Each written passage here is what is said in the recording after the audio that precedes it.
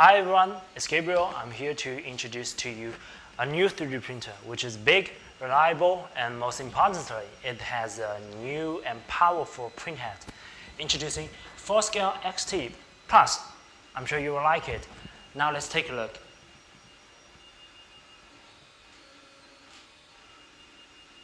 As you can see from here, Fullscale XT Plus has a stunning black finishing, only decorated with the logo, giving out a neat look. The full metal chassis makes the whole printer more stable while using. Besides, the black finishing looks better on the steel. You can see the heatbed and the printhead, as well as the printing process from the open area from the front and the sides. And you can also see the printing process from above. By the way, Fullscale XT Plus has a dual extruders. On the front of the printer, you can see the LCD display and the SD card slot as the main control area. And also on the back, you will find the two feeders and the two filament holders, respectively, for the two extruders. The size of Fullscale XT Plus is not too big regarding its large build volume of 260 by 260 by 300 mm.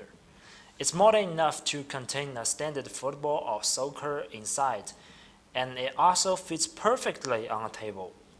So if you are looking for a relatively big desktop 3D printer, XT Plus makes a very good candidate. If you want to know how big the print can be, check the build volume. But what if you want to know how big the printer is? The secret lies in the printhead. For this, we will have another clip of video explaining in details the printing precision of Fullscale XT Plus. But now, let's just meet the printhead. XT Plus is equipped with two extruders, allowing users to have two colors on the same print. Also, you can use solvable filaments as support. For example, this PVA simply dissolves through time when you put it in warm water. Meanwhile, the extruders can heat up to 300 degrees centigrade. In terms of 3D printing, every kind of filament has a certain melting point. Therefore, 300 degrees centigrade means the printer can use a wide range of filaments. For instance, commonly used filaments include ABS, PLA, nylon, laywood, laybrick, T-glass, and PC. As it has dual extruders, you can also use support material like PVA and HIPS. One more thing, Fullscale XT Plus is compatible with other third-party 3mm filaments. The main body of the printhead is made of aluminum alloy, which ensures high rigidity and heat dissipation while keeps it as light as possible. And the printhead is completed by stainless steel heat breaks and brass nozzles. The structure is designed easy to disassemble. For a better cooling effect, the printhead is surrounded by two standard fans and one turbo fan on the rear.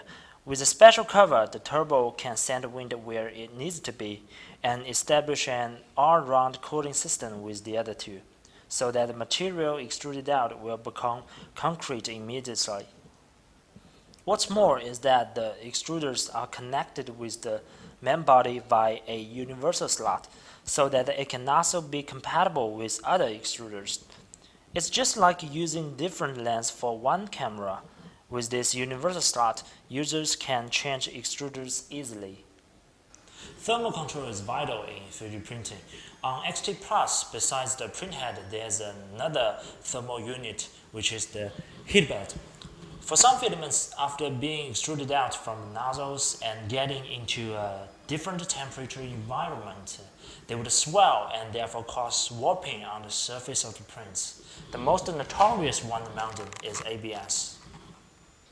To make filaments like ABS usable, we place a heatbed inside the printer. It's responsible for heating prints from the bottom up, warming up the environment to prevent warping. The heatbed consists of two parts. A ceramic glass lies on the top, is highly thermal conductive, physically rigid, and not easy to expand. It won't deform even after long time use, and you can also find such thing in your kitchen, but just don't use ours to cook. Nowadays on the market, a lot of printers are using Breadboard as heatbed. Such solution is less heat conductive and has a great possibility of deforming when used frequently. There are also many printers who don't even have a heatbed, so printing filaments like ABS is not feasible on them. And even if you try, you'll probably get a thing like this.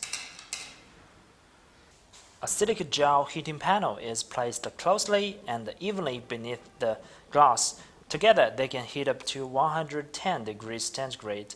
This temperature covers the requirement of a wide range of filaments on the market, so wrapping would be the last thing to worry you. Last but not least, we've also been working on the stability of this printer, including hardware, software, and firmware. If you are interested in these technical details, please feel free to contact us. You can like us on Facebook, where we share printing techniques and experience with people. And you can also go to Twitter, Google+, LinkedIn to find more information about us. Okay, I'm Gabriel. See you next time.